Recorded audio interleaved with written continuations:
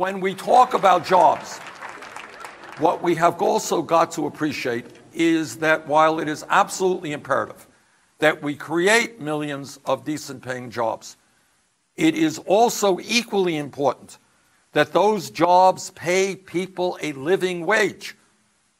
All over this country right now, in Vermont and in New Hampshire, you have folks who are working 2 or 3 jobs.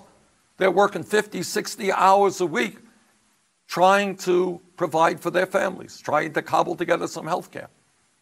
And in my view, when we have today a federal minimum wage of $7.25 an hour, we have just got to recognize that that minimum wage is totally inadequate.